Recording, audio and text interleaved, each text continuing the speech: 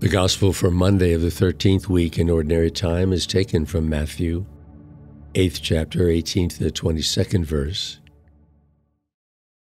When Jesus saw a crowd around him, he gave orders to cross to the other shore.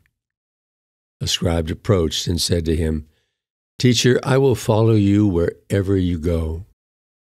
Jesus answered him, "Foxes have dens and birds of the sky have nests, but the Son of Man has nowhere to rest his head." Another of his disciples said to him, "Lord, let me go first and bury my father." But Jesus answered him, "Follow me, and let the dead bury their dead."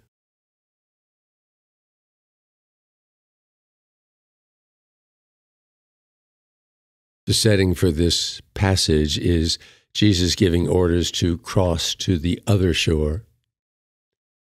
I believe that's a symbol of the invitation he is placing within their hearts that they have to make a transition from the old to the new. And any time there is a transition that's deep and powerful, you want a place that's familiar. You want to go to a place where you can nest, but that's not what happens when you're taking on a whole new way of seeing the world. And so Jesus is saying very clearly, look, I need you to make a decision. It's an urgent decision. Don't worry about finding a place of rest. Transition is uncomfortable, but essential. Please ponder this reflection, and I will close with a prayer.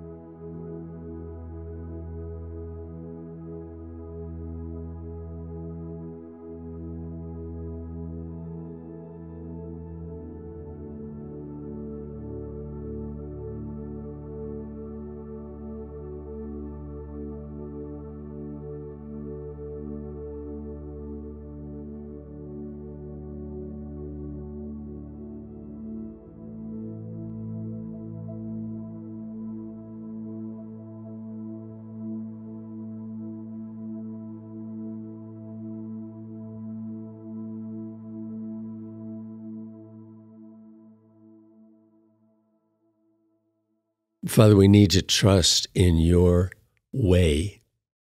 You've told us you are the way, the truth, and life.